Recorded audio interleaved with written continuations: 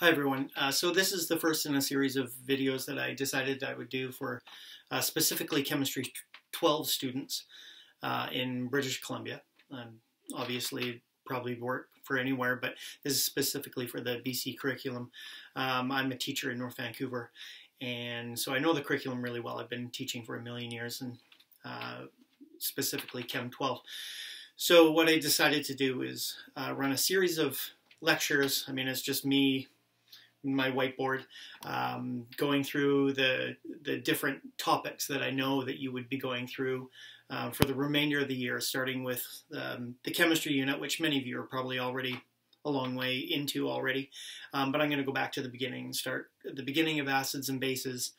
I will go through hydrolysis and titration, and then I'll do the reduction oxidation unit at the end as well. So there'll be a whole bunch of series of lectures that I would probably normally do in my own classes that can help you out for the remainder of the year, depending on when we go back to school, if we go back to school, kind of keep you up to date. Hopefully your own teachers are probably doing something for you as well in terms of assignments and assessments and all that kind of thing. But if we happen to not go back at all, then this might be useful for those of you going on to university next year.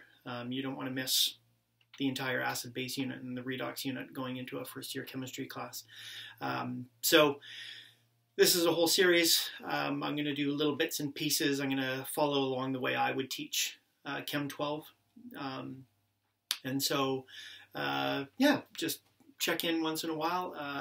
Just follow this YouTube channel, and you'll see all the different lectures. Hopefully in the title it'll tell you what the topic's going to be. So I'm going to start with the acid-base unit, and the acid-base unit essentially starts with definitions, and then we're going to go from there. Okay, so I put on the board here, you can kind of see the four things that I want to study or go through today. These are all qualitative things. There's not going to be any numbers today. It's all going to be definition and maybe some chemical equations and formulas and things of that nature. No math. The acid-base unit gets very mathematical, but we'll deal with that when we come to it. Okay, so I've put down four different things here, reviewing what you previously knew. So coming out of grade 10, grade 11, there's the typical way that science teachers and Chem 11 teachers, rightly so, teach you about acids and bases. They're quite a bit more complicated than what you've been told previously. And so we don't jump right into it at an early stage, because understanding how it works might be a little bit too much for your average Science 10 and even for your average Chem 11 student. And then what we're going to do is we're going to go into the I call it a modern definition. It's not modern. I mean, it was first proposed in 1923, so how modern is that? But it's the version of the acid and base definitions that we use in everyday chemistry life, and you'll see that if you progress further in university science, you'll see that there's more detailed definitions as well. But we'll go with the basic one that we're going to use here in Chem 12. We'll then kind of connect the two. So you'll see how were we correct with our previous understanding, and how has it evolved a little bit with the new understanding.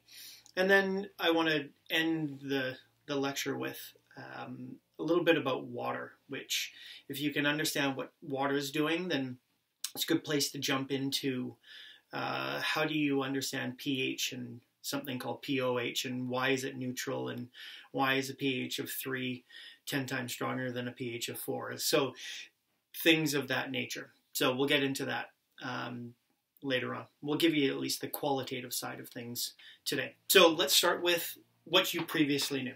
So coming out of grade 10, grade 11, you were probably told that acids, when they're in water, they produce H+.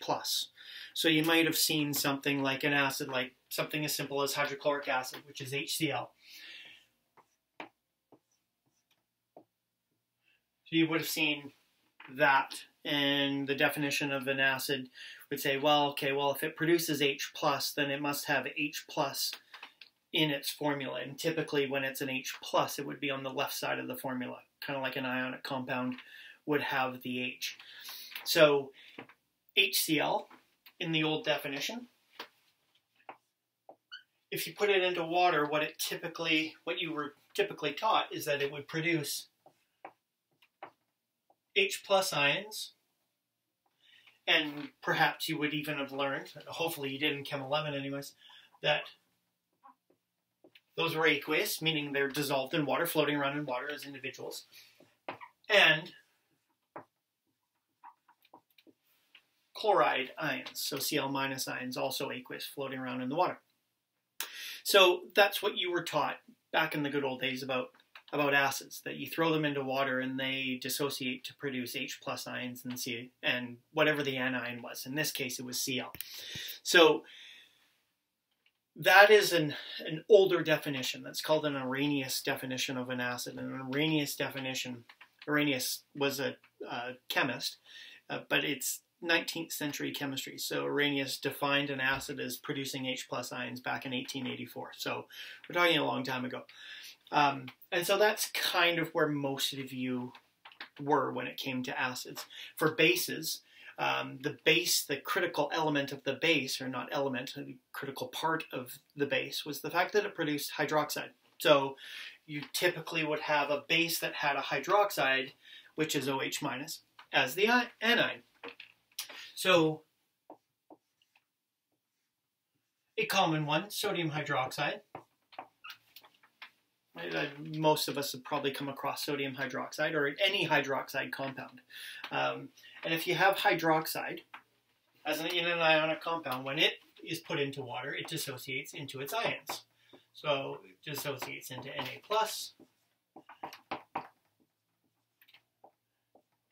and OH minus. And it was the OH minus that made the base, like the basic solution, is because hydroxide was floating around in there. So essentially what we ended up having is you end up having acids produce this, the hydrogen ion, and bases produce hydroxide. That. So the idea was that acids and bases dissociate in water to produce those two ions. And so any acid would have to have an H plus and would therefore have to dissociate once you dissolve it into water, and the H plus would float around and make it acidic. And if you had a base, it was any compound that in water would dissociate to produce hydroxide. So I guess by definition, the fact that I'm using the word dissociate, anytime you're talking about dissociating, you'd be talking about an ionic compound. And an ionic compound dissociates when you put it into water, means falls apart into its ions. So there's a bit of a problem with that, because the hydroxide, the bases, that's fine. Hydroxide is an anion. It is typically found in ionic not typically, it is found in ionic compounds because it's an ion. But something like HCl and H+, there's two issues with it. Number one, hydrogen doesn't bond, with other atoms as an ion. It actually bonds covalently to other atoms. So there are, something as simple as hydrochloric acid, HCl. Hydrogen and chlorine don't actually bond like this. Okay, so this definition right here, where I've written HCl dissociating, would assume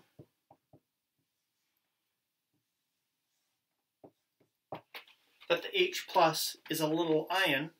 It's lost its electron. It's now positively charged. It's an entity unto itself. It's stable and all that kind of stuff. And chloride is also an ion. It has gained an electron and it has a stable outer shell. You know, all that stuff that you've learned in grade 10 and grade 11. However, that's not actually the case. The hydrogen has not actually donated its electron over to the chlorine. When hydrogen bumps into a chlorine, like out in the world, what it actually does is it forms a covalent bond with the chlorine. So the hydrogen has, I'll put it right here, one electron. When you think back to your Lewis understanding, there's one electron, and here's a chlorine with the Lewis. And so when they come into contact with each other, that electron right there does not get transferred to the chlorine to form an H plus and a Cl minus. they actually overlap and share. So what you truly have when they bind is you have that. And so those two electrons, these two right here, are actually a covalent pair of electrons. They're being shared amongst those two. They're not being evenly shared because the chlorine has a higher electronegativity. So the chlorine is actually partially negative and the hydrogen partially positive. Not fully positive, partially positive. So when I draw this, that assumes it's an ionic compound. It is not. It's a covalent compound. So covalent compounds don't dissociate in water. They form molecular solutions. So when you take HCl and you dump HCl molecules, which are covalently bonded into water, they don't dissociate into ions. They stay together as an HCl molecule, floating around as a molecule. Now it's a polar molecule, so it dissolves really well. But that hydrogen doesn't fall off and float around by itself. That's problem number one. Problem number two is that protons don't exist on their own. Okay, so you might say proton. Why is he talking about a proton? Well, an H plus is essentially a proton. If you take a hydrogen atom has a single proton in the middle, an electron zipping around the outside of it. So if you were to make, that's a neutral H. If you were to make an H plus, that means you would have to remove that electron, so it's not there anymore. So an H plus is essentially a proton, and you'll see that actually in different scientific texts all the time. You'll see instead of using the word proton, they'll just say H plus. So H plus means a proton. Proton means an H plus. And so protons don't exist just kind of floating around in water on their own. And so that's problem number two. So these definitions, for the acid anyways, the acid is a little bit of an issue because acids are typically an H bonded to another atom, and they're typically bonded in a covalent manner, which means they don't dissociate in the first place. Okay, so that's number one. Number two, to dissociate, you have to be dissociating to form a proton, kind of free-floating proton floating around in the water, which doesn't typically happen either. So that's the problem with the acids. The problem with the bases, and this one, I mean, you know this from at home. So bases, you've been told, they produce hydroxide in water. But you've also been told that you go into your cupboard at home and chemicals like ammonia, so Windex and glass cleaner. Ammonia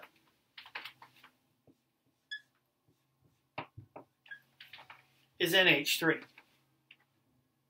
So ammonia is that chemical. So if you go and get your glass cleaner, you actually have, I don't know what the actual percentage is, but it's ammonia dissolved in water. So that's what it is. So, but it's a basic solution. Like you can test it. You probably did in like grade 9 or 10 or whenever you're testing different mixtures.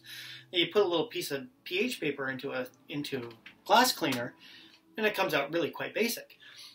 Well, that means it has to be producing hydroxide according to your definition of what a base would be. I don't see any hydroxide in NH3. One, it's covalent because it's nitrogen and it's hydrogen all bonded together. Those are covalent bonds. We're not even talking about an ionic compound. And there's no hydroxide in sight. And yet the thing produces hydroxide. So how is that even possible? The other one that, is very typical is something like Tums. You go munch on a Tums because you've got too much stomach acid or something like that. Well, stomach acid, okay, that's great. You eat the Tums. Well, you eat the Tums because it neutralizes your stomach acid, which must mean it's a base, right?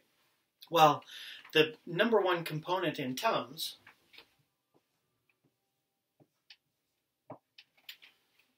is calcium carbonate. So calcium carbonate is an ionic compound. When an ionic, so it's an ionic compound, that kind of fits with the base has to be an ionic compound, so it dissociates.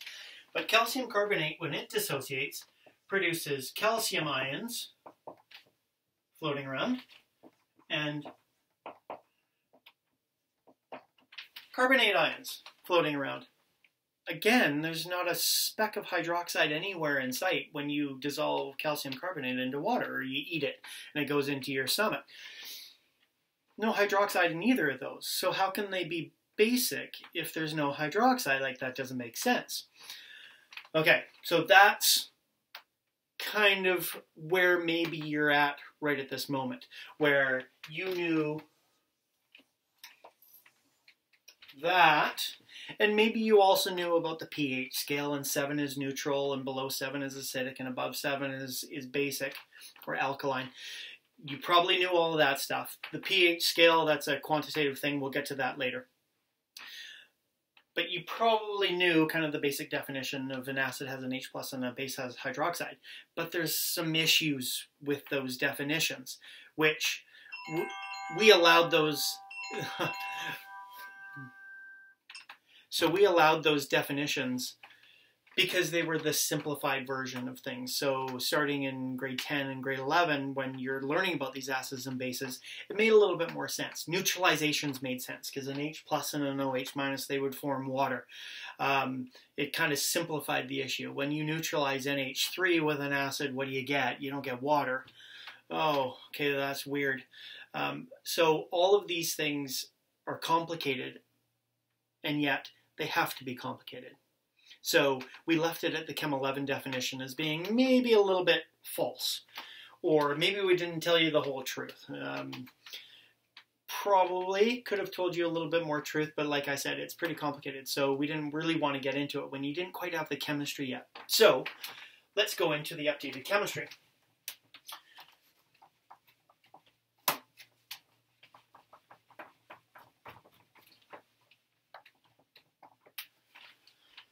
Okay, so the updated chemistry has to do with what's called the Bronsted-Lowry definition of acids and bases. And the Bronsted-Lowry definition is, what it comes down to is this.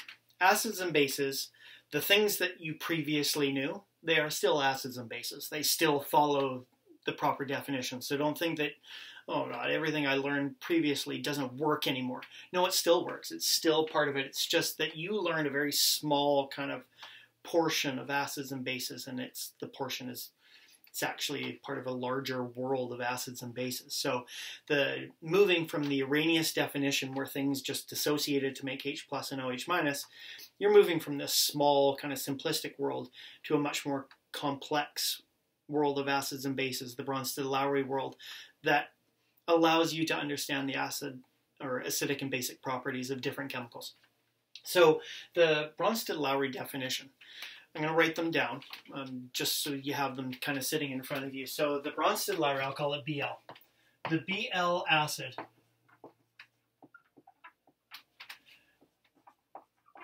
is a chemical that donates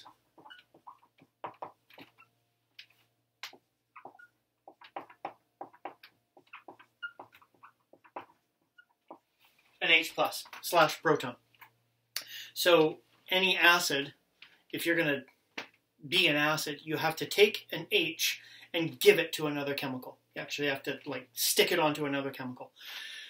Now, because you have to stick it onto another chemical, I guess you better have one in the very first place, right? So the typical acid chemicals that you've seen, HCl, HNO3, H2SO4, CH3, COOH, all those acids that you've learned about previously, and you kind of memorized, well, the formula of an acid has to have an H, typically on the left, or if it's one of those Cu acids, those are organic acids, the H is at the end.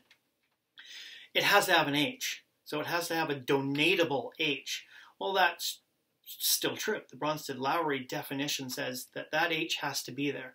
So when you memorize that H3PO4 is an acid, well, it's still an acid, regardless of whether you understand the acid working as an Arrhenius acid or a Bronsted-Lowry acid. They still have an H. It's just that it doesn't dissociate to produce the H+. It actually gives it to another chemical, meaning it fits a little bit more of your Chem 12 definition, where you've learned about reaction kinetics and you've learned that two chemicals have to collide. And if they collide, something happens when they collide. Well, in an acid-base chemical reaction, when the collision occurs between an acid and another molecule, what happens is the H gets moved from the acid over to the other molecule. So acids are the donators of that H. So in that collision between an acid and another chemical, the acid donates the H to another chemical. A Bronsted-Lowry base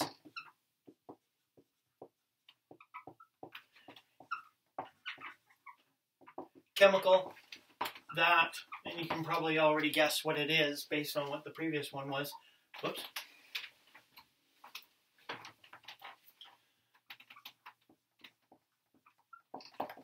That accepts a proton or an H+.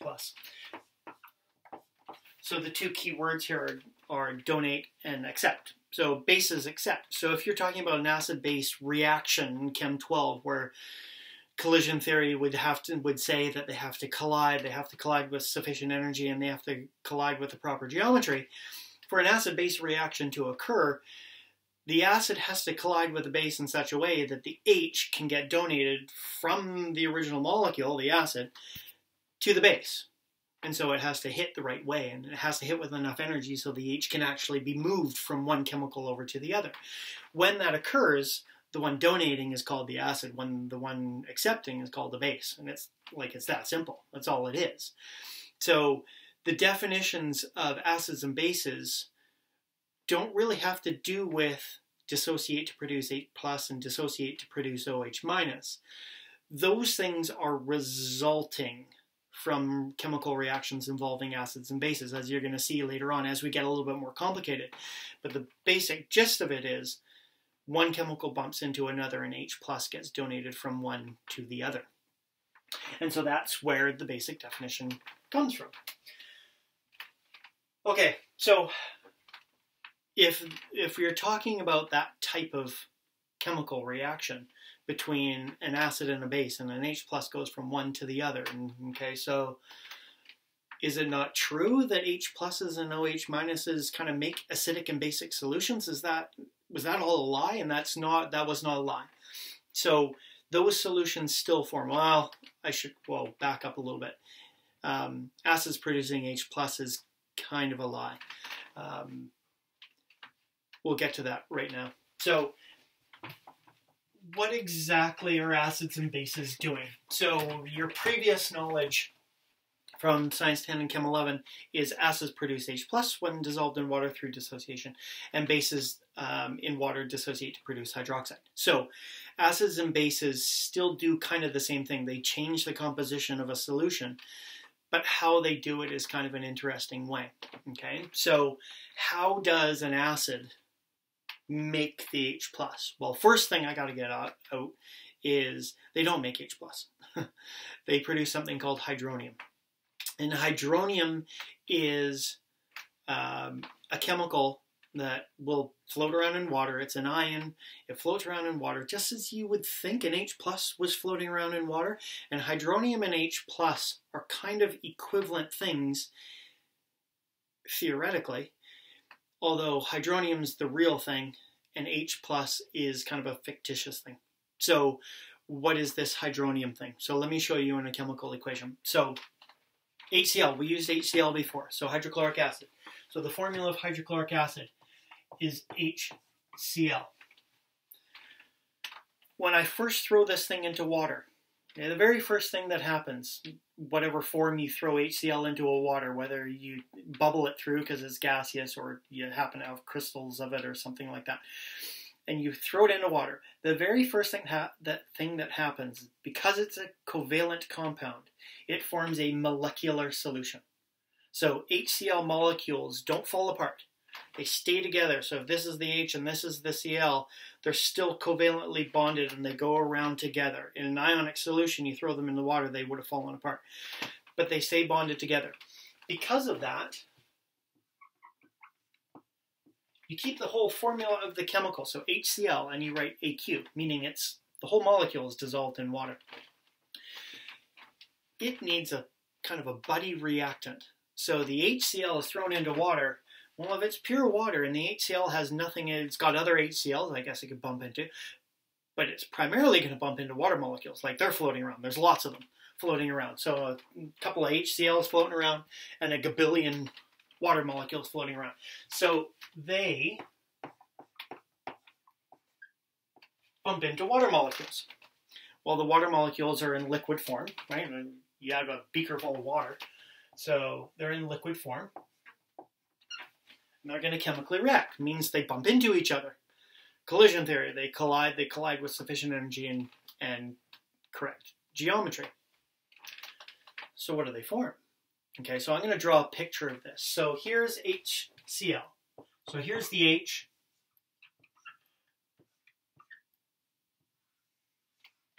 Bound to the chlorine. Chlorine's bigger than the H because H is a little guy. So there's the HCl. It's going to bump into a water molecule. Okay, and I'm going to draw it so that the geometry is correct. So I'm going to draw it. So here's the oxygen. Here's one little H. Here's another little H. And there's our typical water molecule, H2O. So if the two of them bump into each other, okay, so kind of imagine this guy right here and this guy right here. They're moving towards each other and they smash into each other. This H right here, okay, we're getting a little Chem 11 here with the polarity of things. So this little guy right here is partially positive, and that chlorine is partially negative. It's a polar molecule, so chlorine has the higher electronegativity. It draws the electrons towards it, and yada, yada, yada. Partially positive, partially negative. The water molecule is kind of the same thing, where oxygen's the partially negative one, higher electronegativity, and the H is partially positive. And so when they come towards each other, well, guess what? The partially positive hydrogen of HCl really likes the partially negative of oxygen of the water molecule. And so they're attracted to each other. They bump into each other. And not only that, but I want to point out an extra little thing here. This water molecule has a couple of pair of electrons. They're two lone pairs of electrons kind of sitting there almost like a dock. If you had something that was missing two electrons, it could dock on top of it. So this hydrogen right here, its electron is in that covalent bond. And so what happens is this hydrogen right here decides, well, I'm going to go over here. And I'm going to sit on those two electrons right there. And I want you to imagine in your own mind what would happen. Well, the two electrons that are part of this bond right here stay with the chlorine. The hydrogen doesn't really want the electrons in the first place, so it stays over here. So this chlorine gets the two electrons that were part of that bond. So if you can kind of imagine, it now has its 8 little electrons sitting there. The hydrogen leaves, it has no electrons. It's a proton, remember? So the proton, but it's not floating around in water. It's actually being transferred from the HCl over to the water molecule. And it sits on top of here. So it's coming over with no electrons. So those 2 electrons right there on the water molecule, perfect. They can act as bonding electrons. And so what ends up happening is you end up having the Cl down here, but because it's got that extra electron now, the hydrogen left behind, it's now Cl minus. Just kind of sitting there.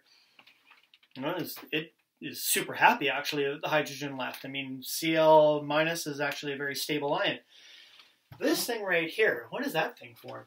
Well, now it's an O, right? It's that oxygen right there with a hydrogen off of there, hydrogen off of there, but now it's got another hydrogen off of here.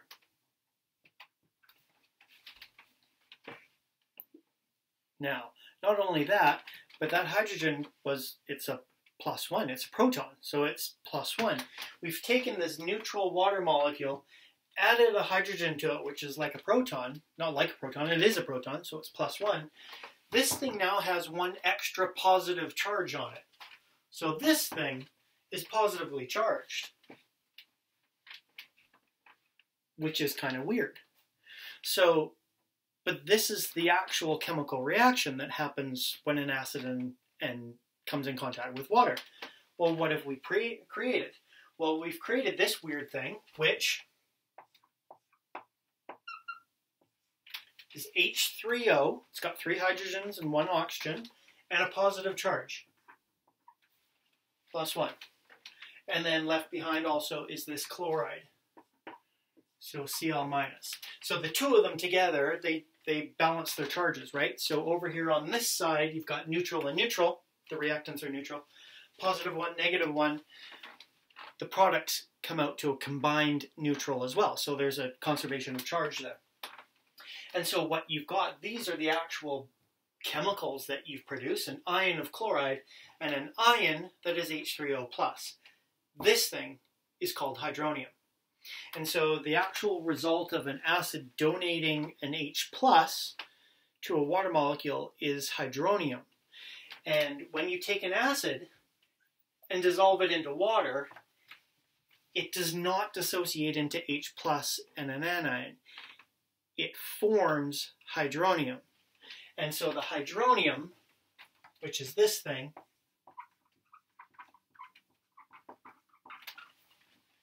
that's the guy that makes the solution acidic. And so once we start talking about acids, they are chemicals that when dissolved in water, they produce hydronium, not H+. And so you'll start talking about the hydronium all the time. Okay, and what will happen is oftentimes you'll have chem teachers, anybody really talking chemistry, they'll kind of interchange hydronium and H+, right? Like their H+ has been used for so long and it's so ingrained in people to talk about acids and H+ that it's typically always used. You'll see it in textbooks, you'll see it in formulas, you'll see it in in equations where you're calculating different things. You'll see it in biology, you'll see it in physics. You'll see it all the time. But when you're talking from a chemical perspective, when you take an acid and throw it into water, it produces hydronium, H3O+. So that's what you've got. So all acids do this. If I take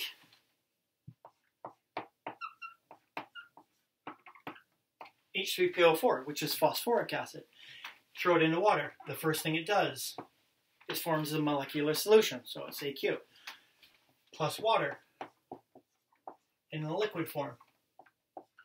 Chemically reacts.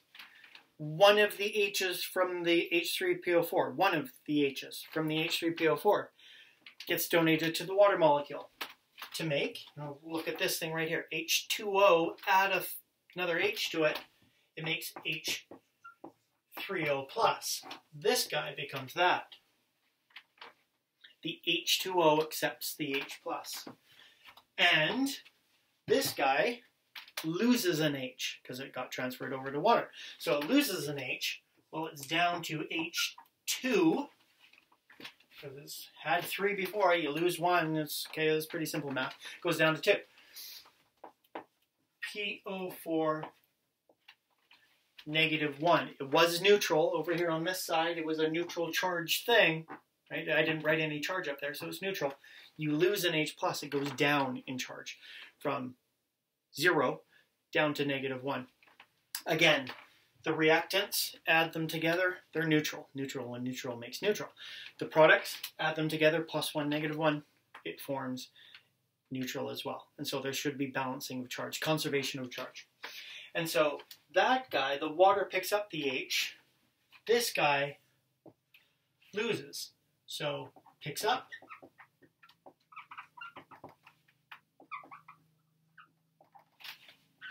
That guy loses. Now you can see that they're partners with each other, right? So you can kind of see that, hey, this guy donated an H. That guy is the acid, right? If you're looking at this thing left to right, the H3PO4 is the chemical that lost the H. It donated the H over to the water. Oddly enough, the water picked up the H. It acted as the base.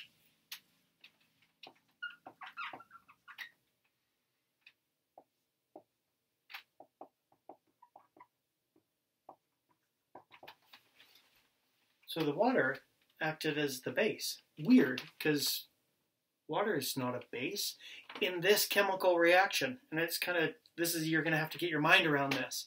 That acids and bases are defined by what their activity is during a chemical reaction. And so acids donate H's, bases pick up H's. And so it's that simple. In a collision, who gets the H? Who lost the H? The losing of the H is the acid, the gaining of the H is the base. And so acid and water in this case is a base. When water acts as a base, it forms hydronium. When H3O-PO4 acts as an acid, it forms H2PO4 negative 1. Now, this is kind of weird. You're looking at this, I'm hoping you're looking at this and saying to yourself, okay, so they're just one H different from each other. What if this reaction could go back the other direction? What if you went right to left? And Chem 12 is all about equilibrium, right? So you've learned that reactions don't just go in the forward direction, they can go backwards too. So what if we go in the backwards direction? What if we go right to left? We go from here back the other way. Do you notice that the H3O plus going back to H2O, all it is losing an H. This thing, going back the other way, is gaining the H, so it's doing the opposite. So in left to right, when H3PO4 was the acid, its partner over here going in the opposite direction was actually a base. And that language is actually critical. So this is known as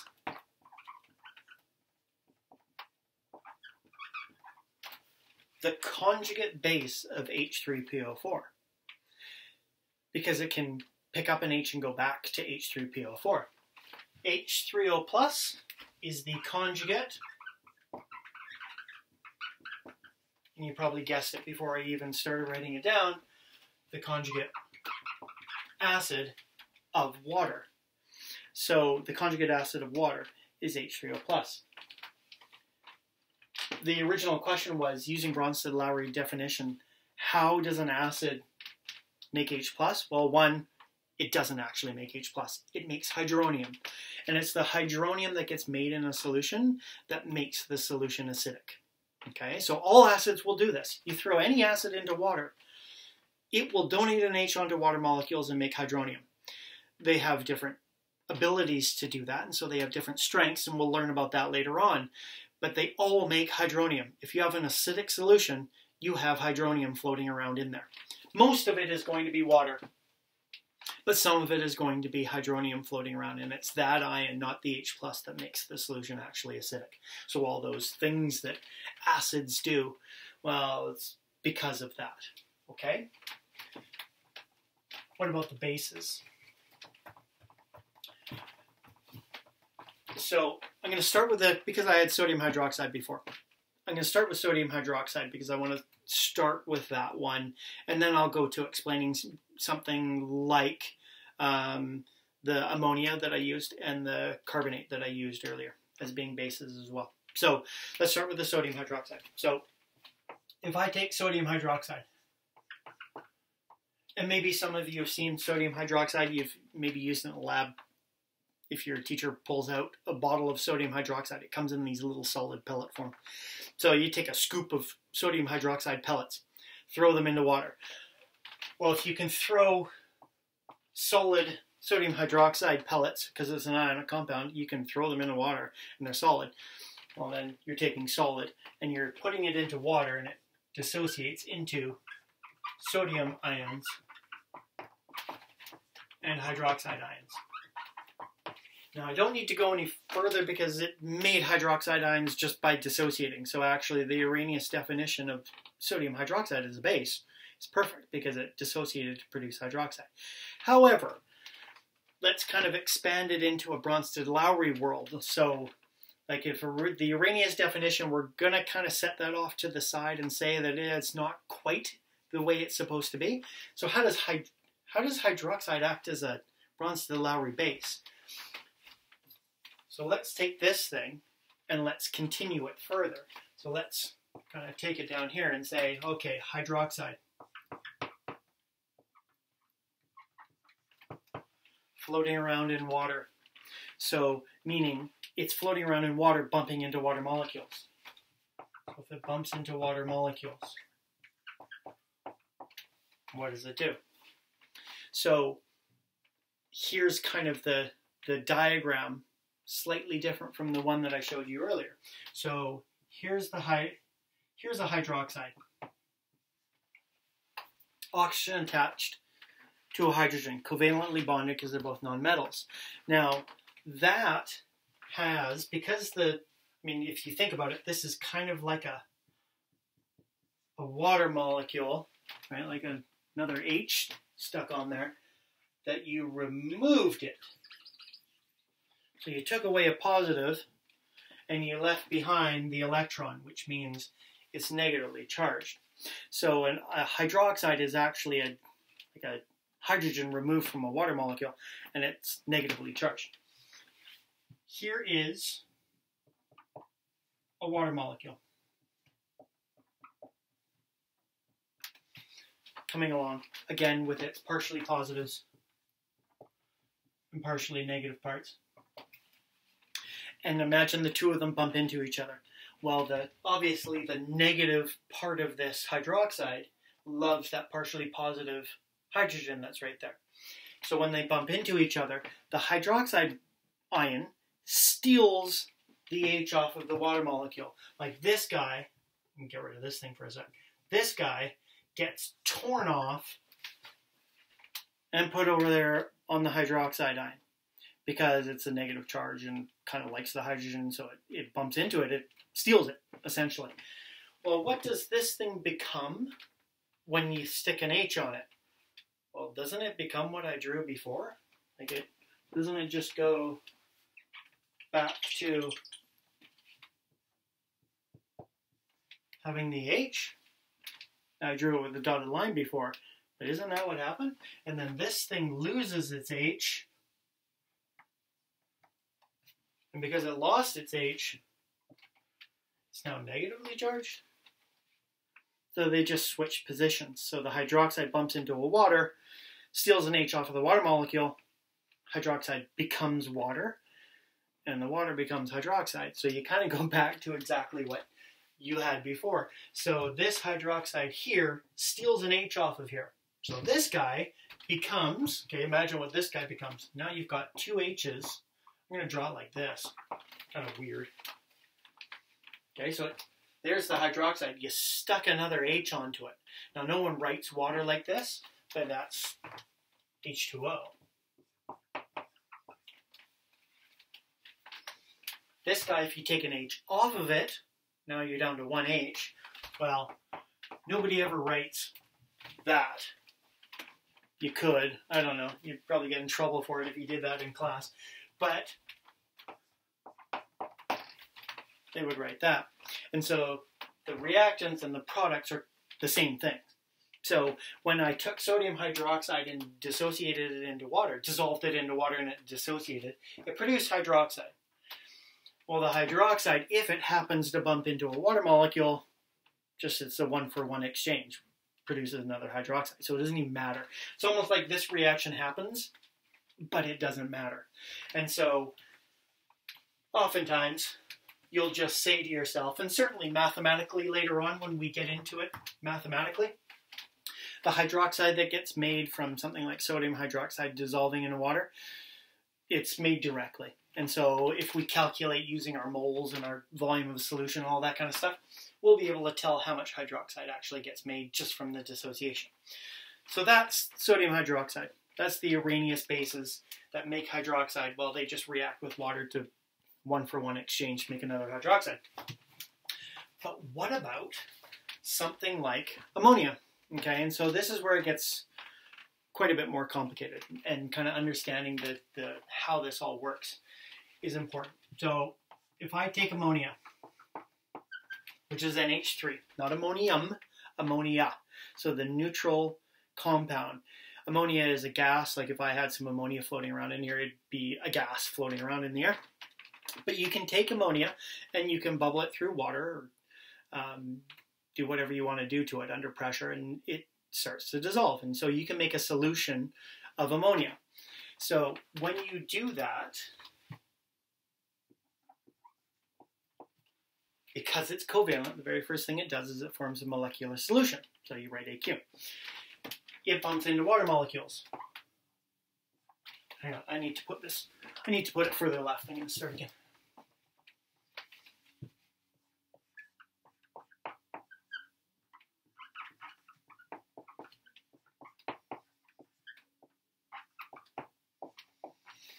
Now, I'm using a single arrow. That may change later on as we get knowing more about the strengths of these things and stuff like that. The arrows are going to signify something. So suspend what the arrow means just for a little minute. So the ammonia plus water, they bump into each other, they collide. NH3, as you probably know, is the active ingredient in Windex or glass cleaner. And those glass cleaners are basic, and that's what makes them good glass cleaners. So how does this thing produce hydroxide? For it to be a base, okay, so let's label it. If this thing is the base, based on a Bronsted-Lowry definition, if that thing is a base, what must the water be? It's the only other thing bumping into it. So if NH3 is the base, the water must act as an acid, which is kind of weird because in the last thing we just did about HCl throwing into water, the water acted as a base. In this case, this guy is acting as an acid. So this concept of being able to accept or donate an H we'll get into later. That's kind of a critical thing, and water is a really critical component of all of this. Needless to say, the NH3 is the base, therefore the water must be the acid. So therefore, the base must pick up an H and the water must donate the H. Well, does water have an H to donate? Of course it does. It's got two of them, as a matter of fact. So one of these H's can go over to the NH3. Now, how do you know the NH3 is even capable of accepting an H? There's a couple of things that you have to know about different chemicals out there in the world. If you have a negative charge, so any anion can potentially have a place for an H+, right? If you're negatively charged, you attract an H+, and there's a place for it to sit because there's an extra electron. So the H+ can sit on it. It doesn't mean everything that's negatively charged will end up acting as a base. I said could be a base, and we'll learn later on whether they can or can't. So negative charges, we're looking for those. Or if you have a compound, a neutral compound that has a central atom with a lone pair of electrons. So in this case, nitrogen. Nitrogen has a lone pair of electrons. If you have NH3, and again, I'm going to draw the NH3. So if you have NH3, and there's an H, there's an H, there's an H. Each of those lines, Lewis dot diagrams, each of those lines is a bonding pair of electrons.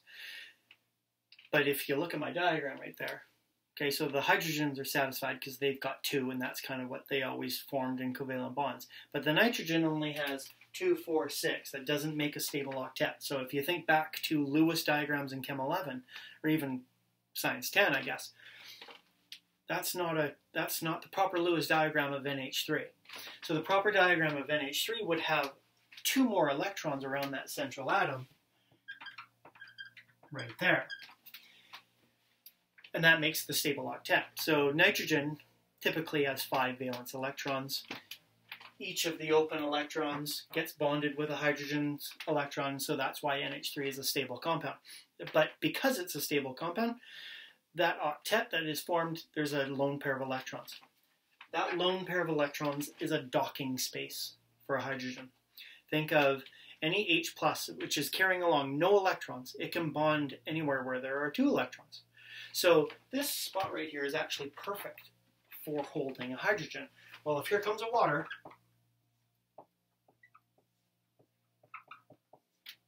with its partially positive, partially negative part right there, that hydrogen right there can easily jump over to that lone pair of electrons. And if it gets transferred over there, what do you end up making? Okay, so that nitrogen right there, here's the nitrogen.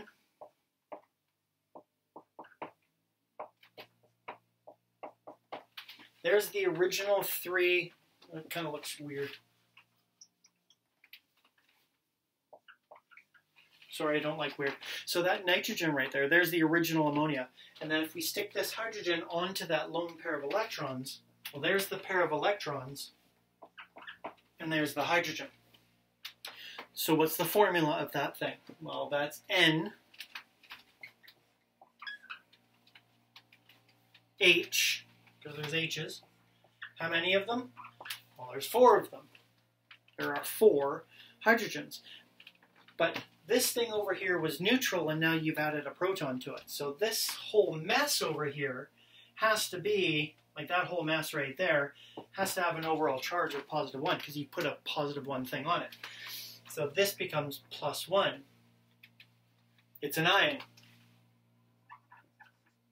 It will float around in the water, so it's aqueous. Well, what does the water become? If this H gets sucked off of here, look what gets left behind. Well, the OH and its electron. So it becomes OH minus.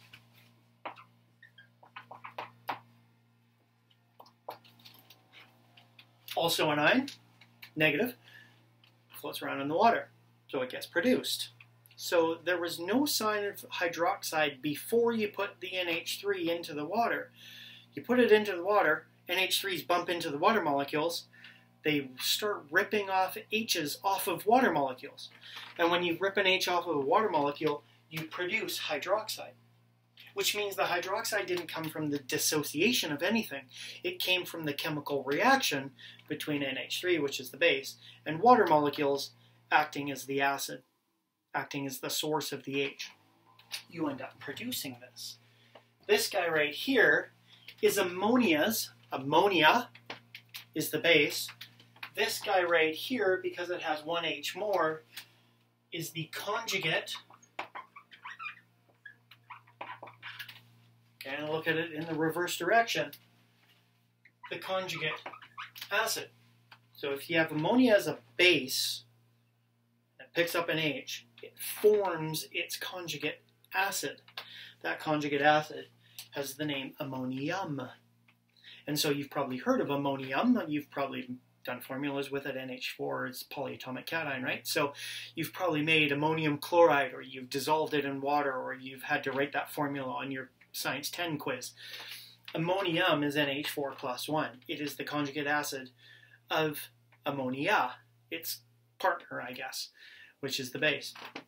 Hydroxide, therefore, would be the conjugate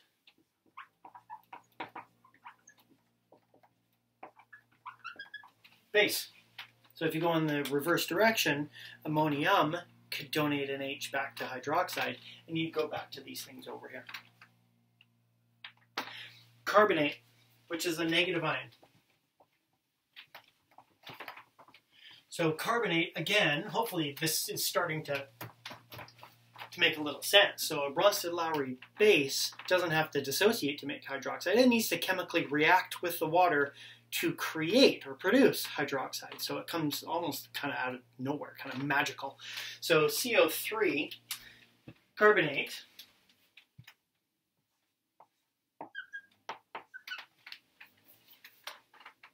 okay, so there's carbonate.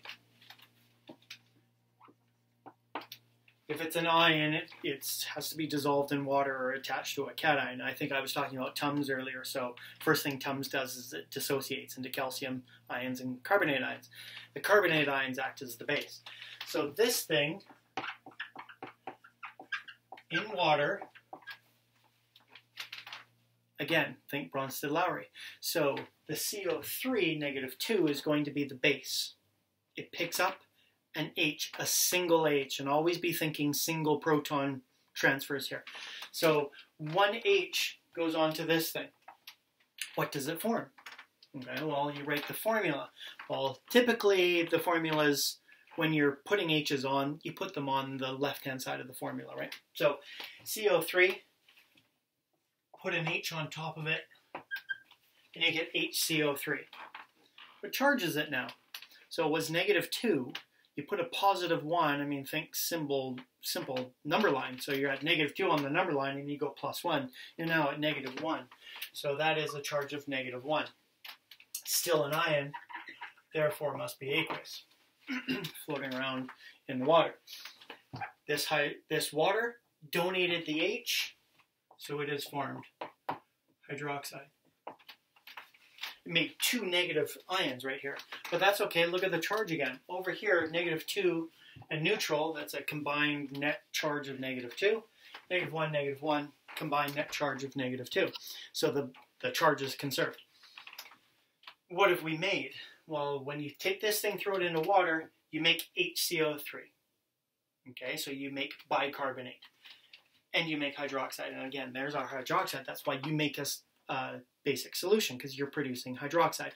And so bases will always produce hydroxide because they're ripping, bases rip H's off of water molecules, thus producing hydroxide. And that's how it works.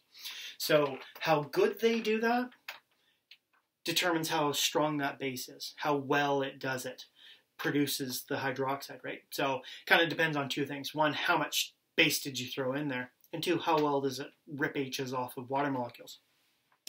So that's kind of the first three things that are there. The fourth thing, just real quick, is why is distilled water neutral? And this one's kind of an interesting thing. So if you take water, okay, so imagine just a beaker full of water. There's like gazillion water molecules floating around in there. Like think of 1 mole of water. So 1 mole of water weighs 18 grams. 18 grams of water is not very much. So if you take a beaker full of water, you might have, I don't know, say 50 moles of water molecules. Well, that's a lot of water molecules. 6.02 times 10 to the 23rd is a mole. So you're talking about a lot of water molecules floating around in there. So they're bumping into each other. They're in liquid form. They're moving around. They're bumping into each other. Some of them have enough energy that when they bump into each other, and this is kind of cool, there's one water molecule in a liquid form, bumps into another water molecule in liquid form, and they just bump just, I don't know, a certain angle with a certain amount of energy. Just kind of, I don't know, the time is right, the mood is right for two water molecules getting together. And one of them says, hey, I'm going to donate an H to you. And the other one says, okay, sure, in this situation, why not? So the thing is, they're all water molecules. So the direction at which the H goes from one to the other is kind of happenstance. It's not entirely random. It has to do with, you know, the state of the molecules and all that. I mean, there's obviously some deeper physics going on here. But when two water molecules bump into each other, one can potentially donate to the other one. So let's say this guy is the donator. What did we label it as? Well, we would label it as the acid. If you're the donator of an H, you would be labeled it as an acid, right? Water is not acidic per se, but an individual water molecule might act as an acid if it donates an H. If it bumped into this guy and this guy accepted an H, that could be the base. Again, water is not basic, but an individual water molecule can accept an H and therefore in that situation be a base or act as a base. When those two things bump into each other, they make, okay, so this is an acid. Gets rid of an H and throws it over there. What's left behind on this thing? Well, you don't have two H's, you have one H. That makes hydroxide. This guy becomes that guy. That's its conjugate. This guy, if it acts as a base, it accepts an H+. Okay, you had two H's, you pick up an H, you're now on to three H's. What do you make?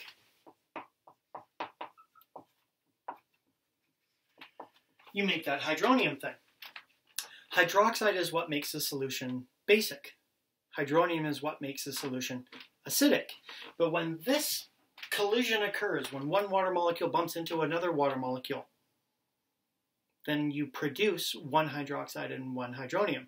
If 40 trillion of these bump into 40 trillion of those, well, you got 40 trillion of those and 40 trillion of those. It's just basic stoichiometry. That's, well, okay, that makes complete sense. 5 of those, you make 5 of those, 5 of those. They're always the same. If you have pure water and all it is water bumping into water, you always get equal amounts of hydroxide and hydronium. Hydroxide is what makes a solution basic. Hydronium is what makes a solution acidic. They're always equal if you've got pure water with nothing else in there. When they're equal, that's what a neutral solution is. Neutral doesn't mean it doesn't have any acid and base. It means it's got equal amounts of the acid and the base. It's got equal hydroxide and it's got equal hydronium. So neutral means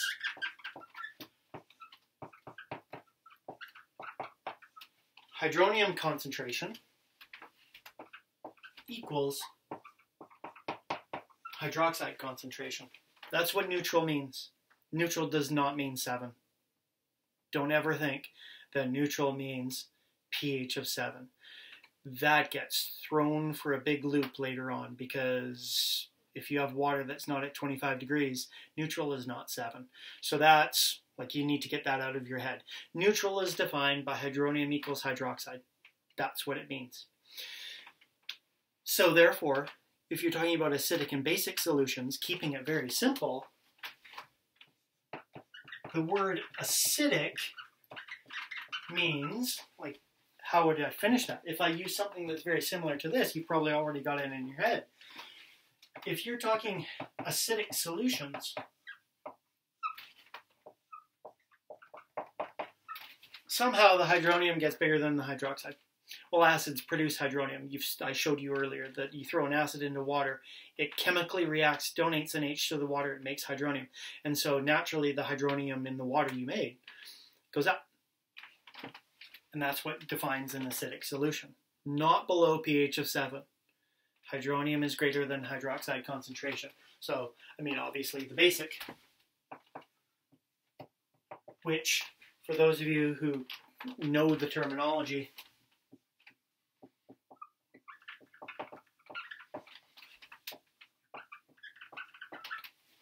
alkaline, so you'll hear people talking about alkaline solutions. So a basic solution means that the hydronium is less than the hydroxide. And, like, keep those very basic, very general definitions in your head. They're not numerical definitions. Don't ever use a number when you're defining neutral, unless you're being very specific about the temperature. These are the definitions. So if someone ever says to you, well, define neutral solution, say hydronium concentration equals hydroxide. Okay, so that's for now. You can see that our next class is going to be about water's equilibrium, very Chem 12 specific. If you didn't know about equilibrium, you would really struggle with what water's equilibrium is all about. So we'll talk about that, and it's very critical to understanding pH and pOH, as you're going to learn later on. So bring your equilibrium skills. Also bring a calculator if you're watching this, so that you can do the calculations while I'm doing it. You need to know about logarithms, so your Math 12 and logs is going to come up. So hope this was helpful. I'll see you next time.